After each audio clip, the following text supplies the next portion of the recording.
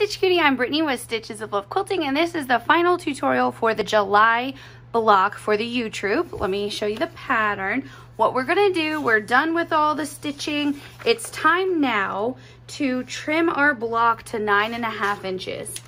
So there are two ways that you can do it. One, you can use your ruler and measure out the 9.5, or you can do my little trick, which is to turn your light pad on. I have my applique glass on top of it. And what I'm gonna do, so simple, put my placement guide down. I line up my little guy, my little Uncle Sam. Now, if you wanna put a little tape in place, you can, to just kind of like hold this guy in place. But what I'm gonna do is trace my trim lines. And that to me is easier because I know my trim line on my pattern are correct. And then I know I'm gonna get it nice and straight and I don't have to do any math. That's why I like to do it. So I'm gonna take my friction pin, and what I'm gonna do is line my ruler up just along the edge of my outer trim line. And then my ruler lines, I'm gonna line it up on the other two lines. So see, I know that, see, if it's at 1, it should be at 10.5 here to equal 9.5, right? So I know that I'm gonna have a perfect block. So I just hold my ruler in place, trace this line. Now I'm gonna do the same thing on all 4 sides. So I'm just gonna line this little guy up. Whoop, and sorry, my head's gonna peek in because I wanna make sure I get all the way to the edge. There we go. Sorry about that, y'all. There's the back of my hair today. So do the line here. And I'm just gonna come down here and do this side line. And the same thing, see, I'm using my lines on my ruler to line up perfect with the line I already drew. And my lines are gonna be perfect up here, and it's gonna be perfect on the side, so that I know I have a nice square 9.5 inch block. And I'm just gonna turn it one turn to get this final line. See, just right here. Boop, boop, boop. There we go. And then make sure it's straight down there. Perfect. So now what I'm gonna do after I finish this line, easy peasy. I'm just gonna get my little cutting mat.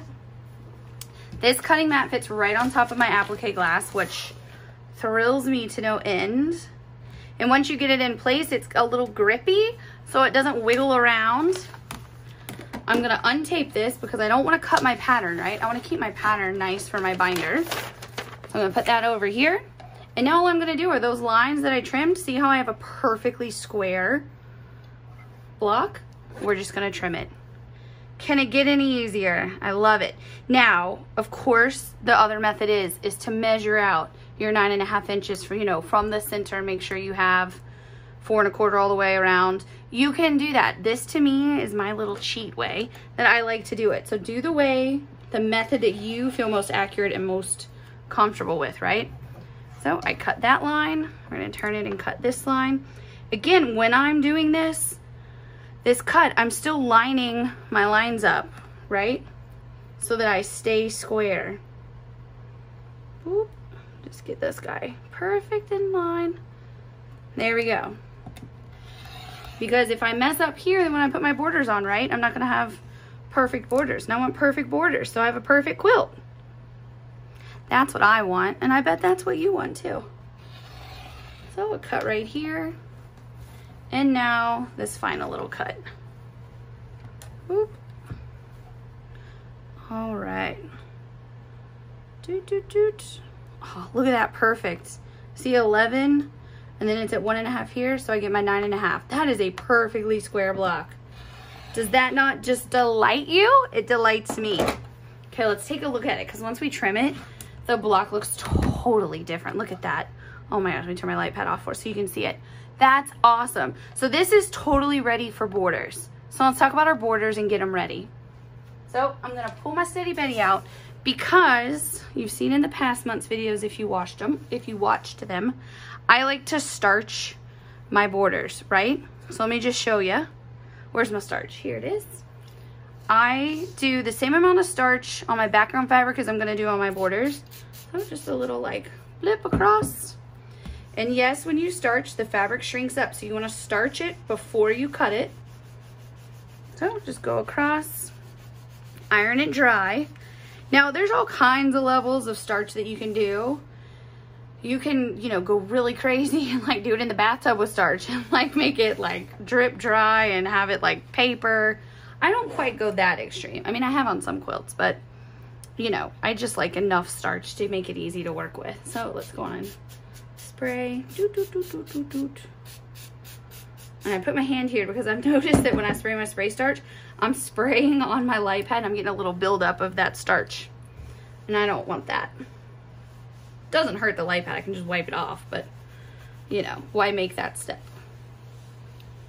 There we go. Iron this guy dry.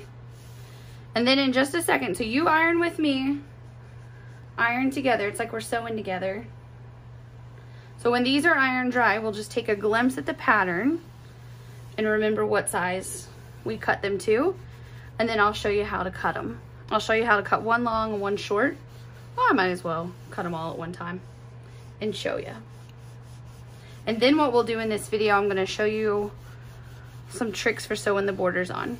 Not really tricks, pretty much the easiest way to do it, I think. So now I need to cut again, right? So I'm done ironing. Let's move my little Steady Betty. Take a little glimpse at our cutting instructions. So our two long ones go to 1.5 by 11.5. So that's my pink, my hot pink, and my tomato red. So what I'm gonna do is just stack these, right? And let me tell you how easy it is. So we're gonna go to 1.5 by 11.5. So the first thing I'm gonna do, I'll do my 11.5. So what I'm gonna do is go from 1 to 12.5. Now there are two ways that you can cut. You can have two rulers.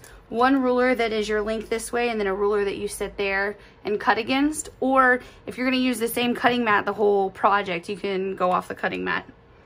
So again, I'm going to 11.5, but I'm starting at the 1. So it's really then 12.5, right? Just because I don't want to cut at the 0, I'm gonna cut. Boop. See, I'm cutting on the 1. So it's 1 plus the 11.5. There we go. So now I have my perfect length. Now I need to trim this. Get my trash out of the way. Now I need to trim it to 1.5 in width. So for that, what I'm gonna do, I'm just gonna line this little guy up. I wanna keep them as straight as I can.